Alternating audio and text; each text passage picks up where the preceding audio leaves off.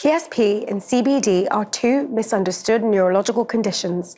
Life expectancy is on average just 7 years, yet it takes approximately 3 years to get diagnosed. PSPA is a charity that supports people living with these conditions and works to raise awareness in the medical community and beyond.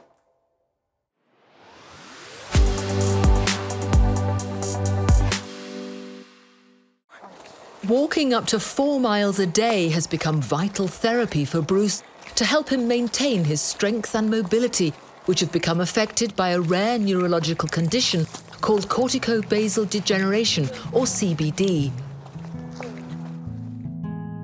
Not so long ago, Bruce was an active, sporty graphic designer. He and his wife Neda enjoyed a busy life with their 2 young children. Then worrying symptoms began to appear. Difficulty speaking and writing, social anxiety, apathy, balance problems, and rigidity in one arm.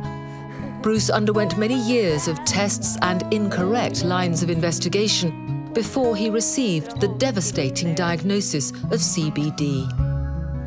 It's been a long journey, 5 years, very frustrating.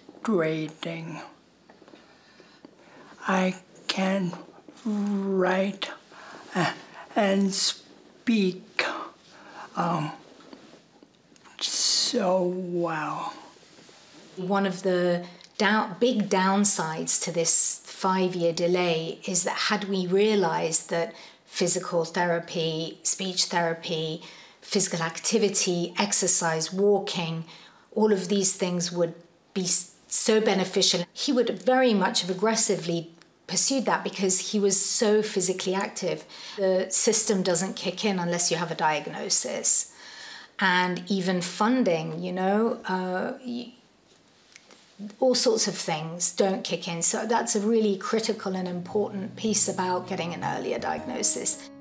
Identifying the exact brain disorder is complex, but doctors need to be more aware of the specific symptoms of CBD and of the related condition PSP, says consultant neurologist Dr. Ghosh, who also wants to see statutory guidelines for these diseases. So progressive supranuclear palsy, which is PSP, and corticobasal degeneration, which is CBD, are sister diseases really. They both have similar pathology in the brain with tau protein. They present similarly to Parkinson's disease in some ways in that they're quite slow, people move quite slowly, and they're quite unstable, and they have difficulty with dexterity.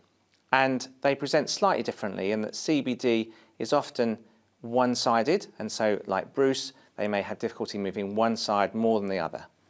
With PSP, it's both sides, and often they fall and they have difficulty moving their eyes. Research looking into the best ways to care for people, to provide them the best quality of life in their years, and both for them and for their family, would be really beneficial and establish that statutory guidance with NICE and the NHS.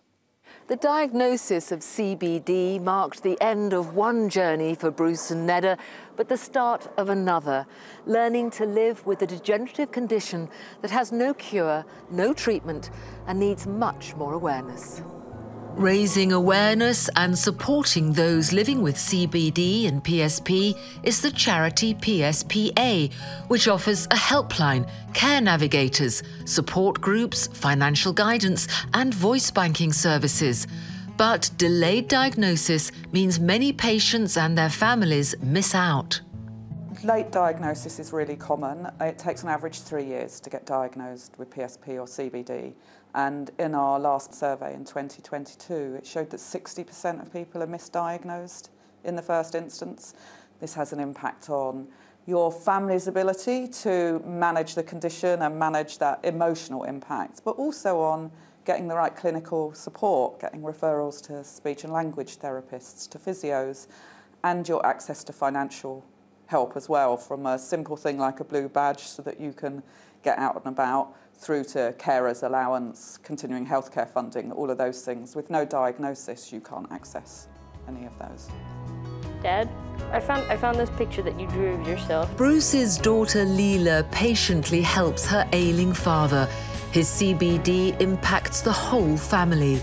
His delayed diagnosis means it's too late for him to take part in clinical trials, but the family do have hope that investment in research might one day lead to better diagnostic tools and to treatments to slow the progression of this cruel disease.